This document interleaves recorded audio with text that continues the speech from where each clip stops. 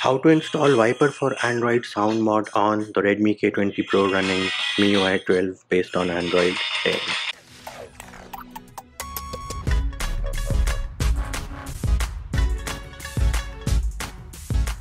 What's up peeps, Munchie here, back with another video, and in this video I'm going to show you how you can install Viper for Android Sound Mod on your Redmi K20 Pro or the Xiaomi Mi 90 Pro running MIUI 12 based on Android 10.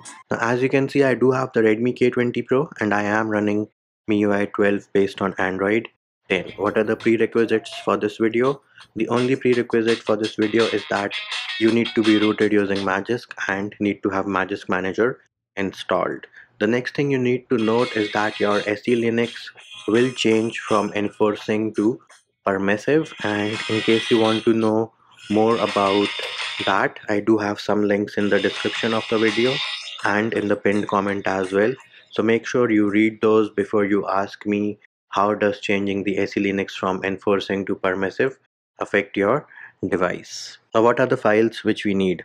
All the files which we need are linked in the description of the video, and you need Viper for Android FX, and the next thing you need is ACDB. These are the two Magisk modules which you need. First thing we'll do is we will open terminal emulator and go into super user mode, and then we can check our SE Linux. So we're going to type in get enforce, and there it is. As you can see, my SE Linux right now is enforcing. However, once we are done installing Viper for Android on our Redmi K20 Pro, it will change to permissive. Next thing, we will open Magisk Manager, 3-bar menu on the top left, go into modules.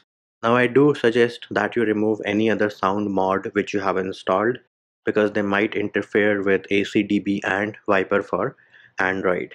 Next thing, tap on the plus sign and then click on the 3-dot menu on the top right and select show internal storage. If you get the option as hide internal storage, then you need not do anything. Next up, click on the 3-bar menu on the top left and select your device's name, in this case the Redmi K20 Pro. Now you need to navigate to the folder where you have downloaded the files. In case you downloaded the files on your phone directly, they will be in the download folder.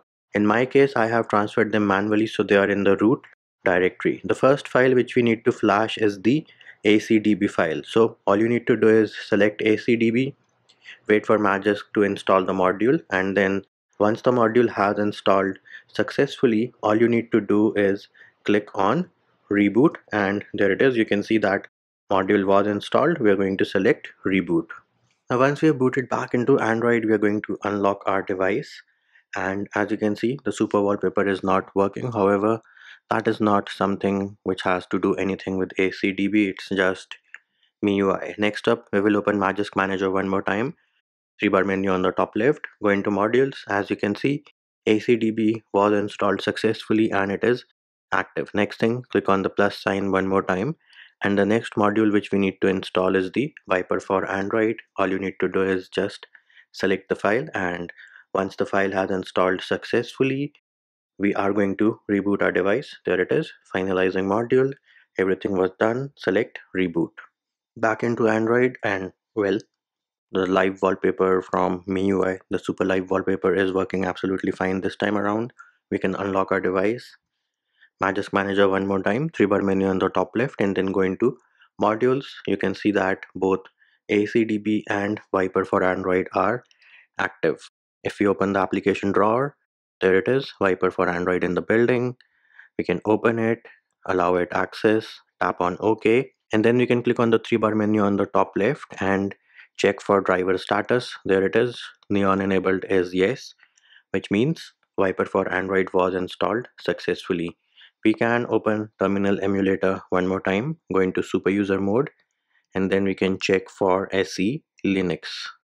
And bam, there it is. You can see that my SE Linux did change to permissive. Next up, we can check for the Wi-Fi, because there have been reports of Wi-Fi not working. For starters, I will show you that I am running the stock kernel on my device. Wi-Fi is connected. We can of course open Chrome browser and wait for the page to load up. There it is. You can see that the page did load up absolutely fine, which means Wikipedia is working, which in turn means that the internet is also working. Next up, we can open Viper for Android and As you can see, we do have the driver status as neon enabled as yes, which means Viper for Android is working and the driver is also installed.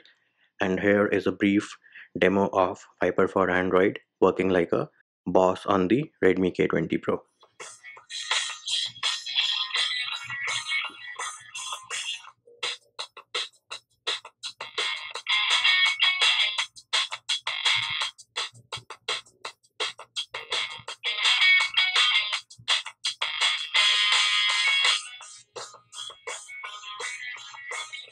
And there it is, peeps. That is how you install Viper for Android on your Redmi K20 Pro or the Xiaomi Mi 90 Pro running MIUI 12 based on Android 10.